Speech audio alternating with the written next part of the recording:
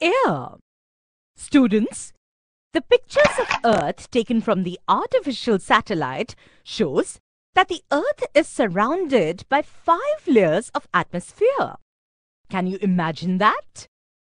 Troposphere, stratosphere, mesosphere, ionosphere, and exosphere.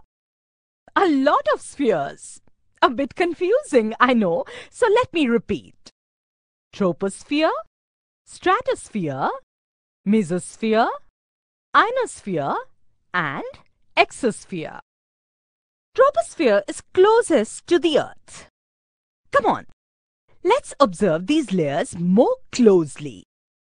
Wow! Here we can see so many colorful balls, isn't it? But as we are moving up, the number of balls are decreasing. Students, these colorful balls are nothing but the different types of gases. Here you can see more number of blue and red balls.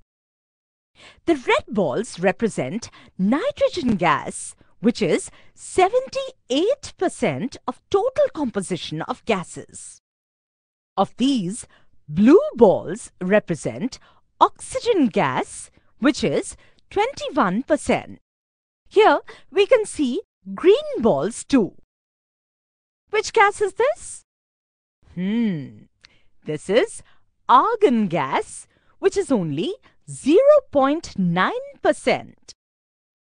Now, these sparsely scattered yellow-colored balls are of carbon dioxide gas, which constitutes only 0.03% of air, and rare gases like krypton, helium, xenon, etc.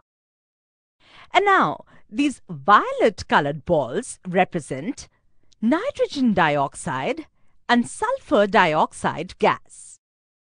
Apart from these gases, we can also see very small balls. These are water vapor and dust particle. So students, do remember the 5 layers of atmosphere. If you do, repeat with me. Troposphere, stratosphere, mesosphere, ionosphere, and exosphere. Very good. And which are the gases present in atmosphere? Nitrogen, oxygen, argon, carbon dioxide, and other rare gases, water vapor, and dust particles. Wow! That's a lot we have learned. Pat on our backs.